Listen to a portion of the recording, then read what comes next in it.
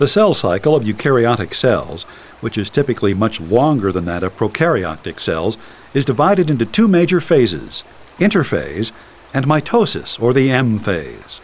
Interphase is the stage in the cell cycle in which a cell acquires energy and nutrients from the environment, grows, and duplicates its chromosomes. During mitosis, the chromosomes duplicated during interphase are separated to form two new nuclei. The later stages of mitosis are usually accompanied by a division of the cytoplasm into two daughter cells in a process called cytokinesis. Let's look at each of these phases in turn, starting with interphase.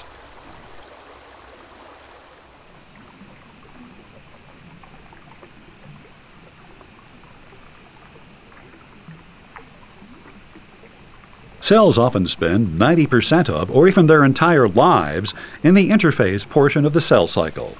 Throughout interphase, cells acquire energy and nutrients from the environment, grow, and carry out their specialized functions. However, a number of significant events occur during interphase that has caused biologists to divide interphase into three subphases: G1, which stands for first gap, S, which stands for synthesis stage, and G2, which stands for second gap. G1 is the phase after the most recent cell division and before the duplication of chromosomes starts. A large percentage of a cell's growth usually occurs during the G1 phase. However, some cells, such as the first cells to divide in animal embryos, do so very rapidly, with little or no growth between divisions and virtually no G1 phase.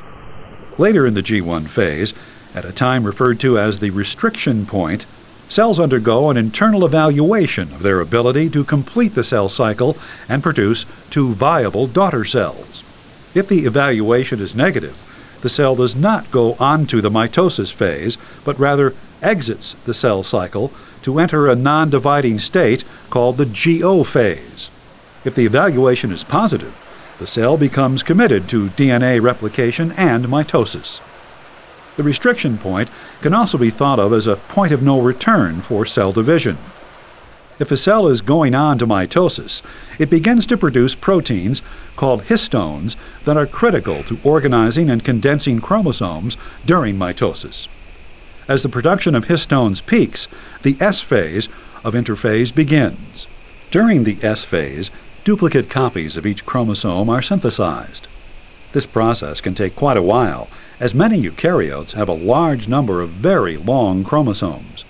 For example, human cells have to duplicate 46 chromosomes, each 1,000 to 5,000 times the diameter of the nucleus in length when stretched out.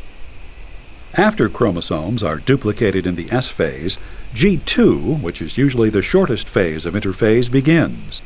During G2, cells further ready for mitosis by synthesizing various proteins and other molecules that will be required for both mitosis and cytokinesis.